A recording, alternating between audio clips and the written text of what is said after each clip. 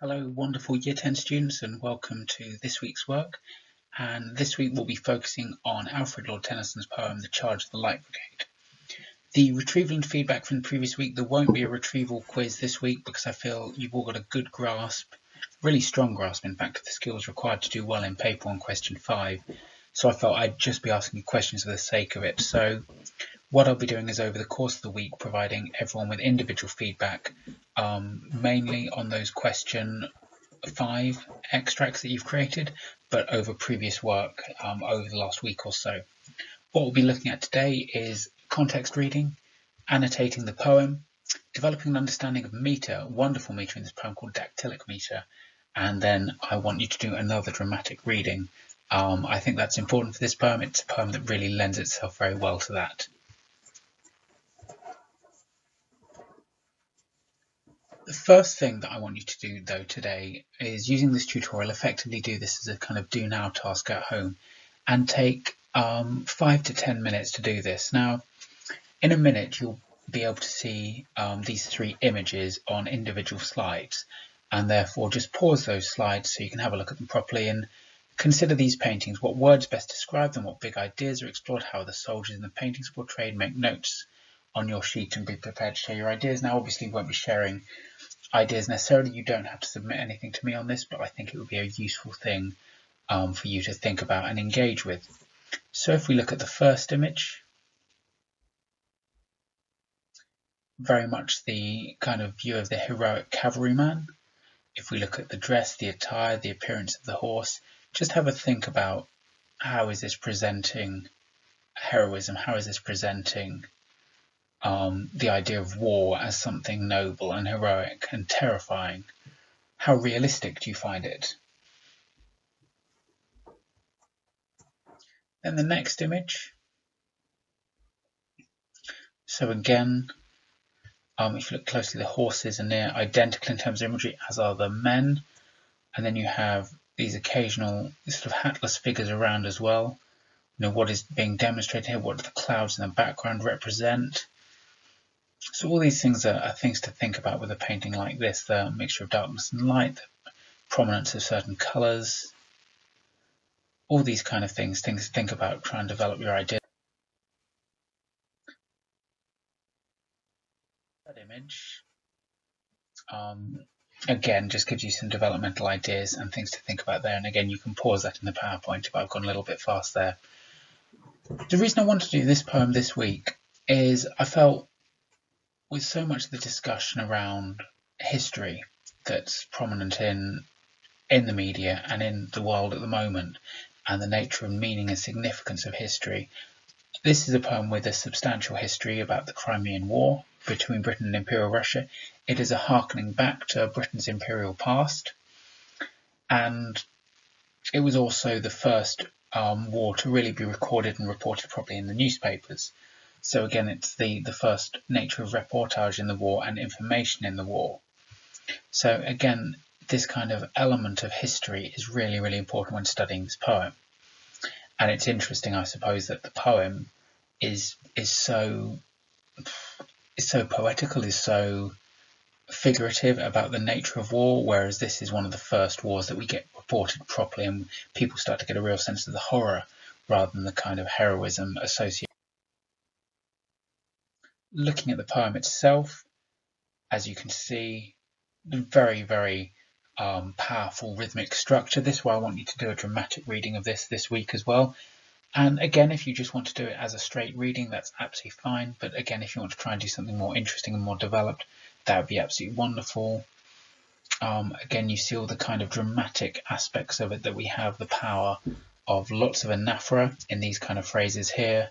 The refrain and just how it subtly alters each time. Road the 600, road, not the 600, left of 600, noble 600. These little subtle changes here. Biblical references such as into the valley of death. And again, this real kind of poetic drama in these phrases here. And you'll see a very particular structure, which is called dactylic dimeter, which I'm going to go through a little bit more in detail as we go through the poem. So it has a certain dynamism, a certain drama. It's a real kind of sort of favourite of the Victorian schoolboy type poem, because it does present war and defeat and death in war as a kind of heroic, noble failure, as opposed to a catastrophe, as opposed to something horrendous. If you look at the nature of death and the nature of injury, we have the word shattered and sundered, but there's no sense of, kind of immediate physical danger here. There's vague sense, while horse and hero fell, they that had fought so well.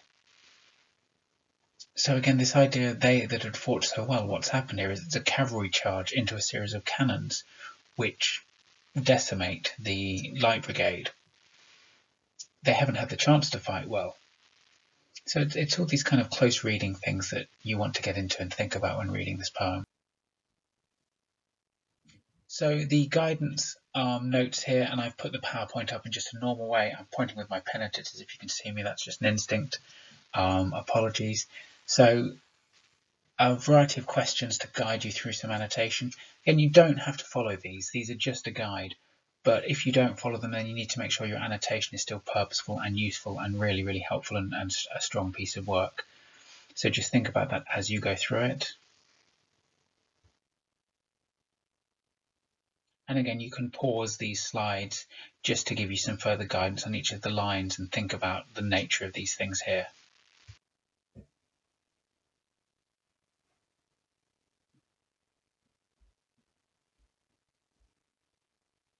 Okay, so moving on.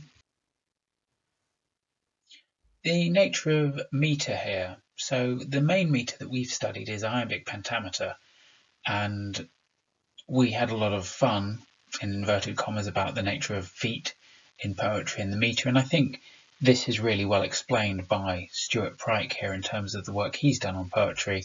So the way that this poem is structured, as you can see, is that you have 3 syllable sections here. 4 would the light brigade. So 4 with the light brigade. So you have a long syllable and 2 short ones, and these are called dactyls. Long was the man dismayed. So, I'm overemphasizing for impact there, but again, look at the syllables that are emphasized each time, and again, the power. And then what the rhythm is here is dum da da, dum da da.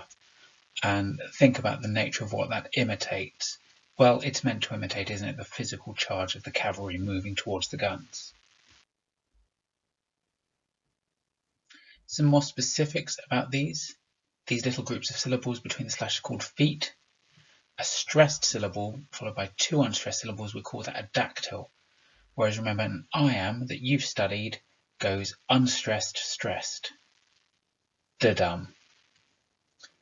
So 2 feet per line, that's dimeter, whereas you've studied pentameter when there's 5 feet a line, and dactyl. So each line of this poem only has 6 syllables.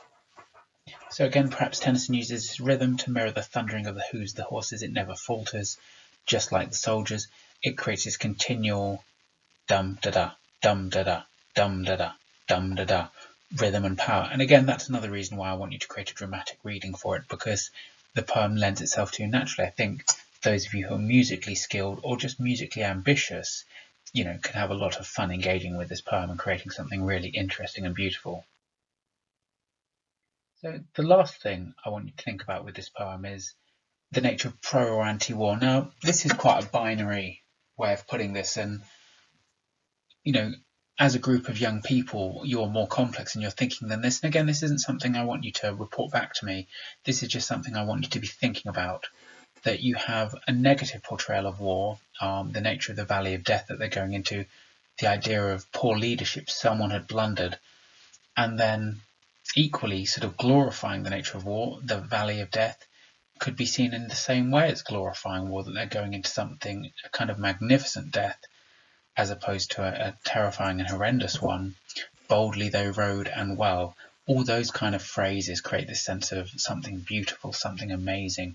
The way they're described at the end, noble 600. And it's interesting, isn't it, that the way we refer to people as heroes, now there's a very common association between military referencing and heroes, because of the very particular nature.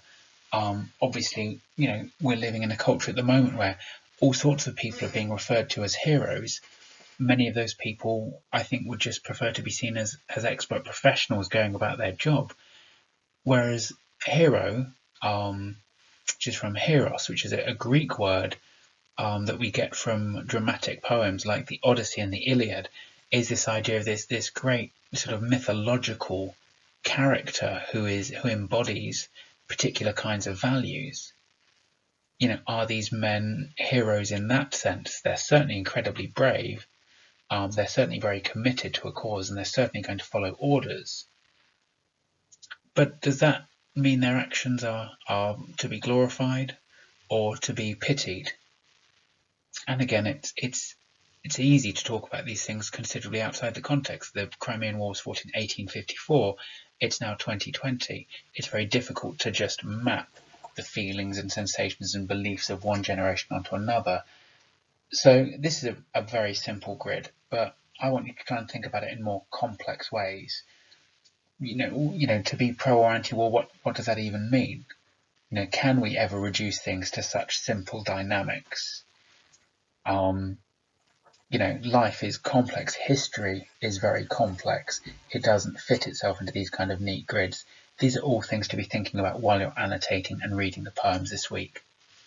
So good luck with this work, and I hope you find this video useful. I'm going to do a couple more short pieces to just help you, guide you through the work, and have an enjoyable week, everyone. And I'll very much hopefully see some of you very soon. All right, take care. Bye-bye.